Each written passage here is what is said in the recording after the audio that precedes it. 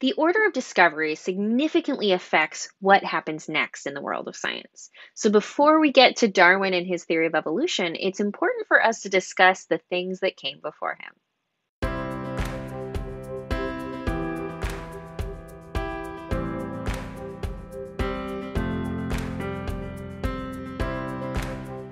When talking about any important discovery, it's also important to talk about what came immediately prior.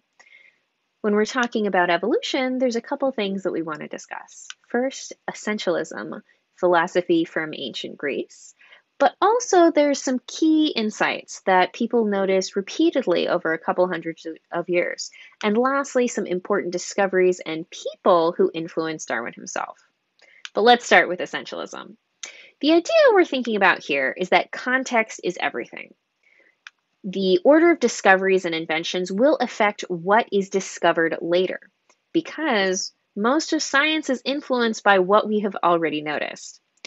And also, non-scientific assumptions also affect science. Think about what the church did to poor Galileo. But right now, let's talk about how philosophy influenced biology.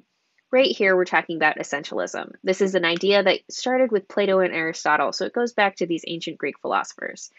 This starts with the word eidos, which means idea or archetype. This is the idea that there is a perfect archetype of everything somewhere in an alternate plane. There's a perfect chair, there's a perfect table.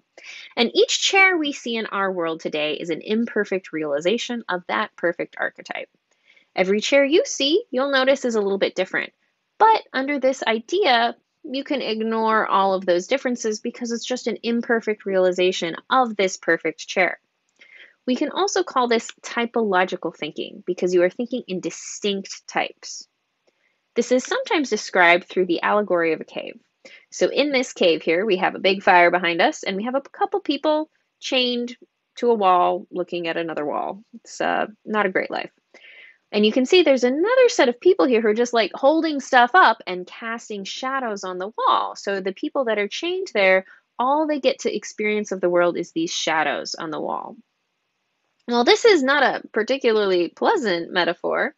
The idea here is to showcase that these people only get to experience the fuzzy outlines and only have a vague idea of what they're actually looking at.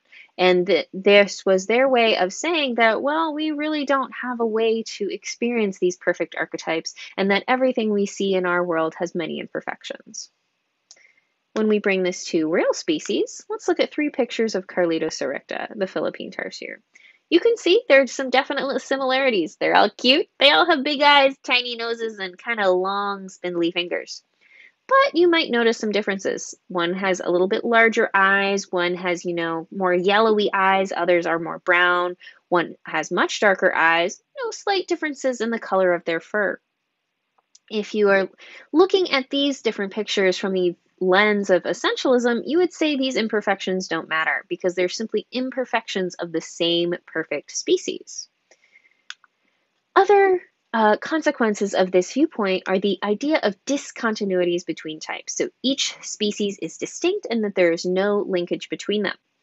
Take this even further, and now you have something called the immutability of species, that species are static and cannot change. So if you have these ideas in mind, that means species cannot be changed by natural forces. So all of this came from Aristotle and Plato, and this was before the Judeo-Christian tradition took Europe by storm. But once the Judeo-Christian tradition was thoroughly entrenched in Europe, this came to have a slightly different form. It eventually was put into something called the Scala Naturae, or the Great Chain of Being. So now we are taking all of life and explicitly putting it into a hierarchical ladder. This is one of the historical pictures of it, but it's a little bit hard to interpret. So let's look at a more modern rendition. You can see at the top we have God, then we have angels, demons, then man, animals, plants, minerals. So even on the Scala Naturae, we're including things that aren't real and are also inanimate. So this is, it is an attempt at classification, and I think it tells us a little bit about humans. We like to classify things and put things in order, but we haven't quite separated out the fact that living creatures are distinct and different at this point. So, to bring it back, essentialism, we call it typological thinking because we're thinking in distinct different types. And it was the status quo for hundreds of years. And that meant it was an incredibly powerful assumption to overcome. So, when we're talking about evolution, don't forget to think about essentialism because this is what Darwin had to disprove and go up against when he was proposing his theory. So, can you explain? What is essentialism and why does it matter?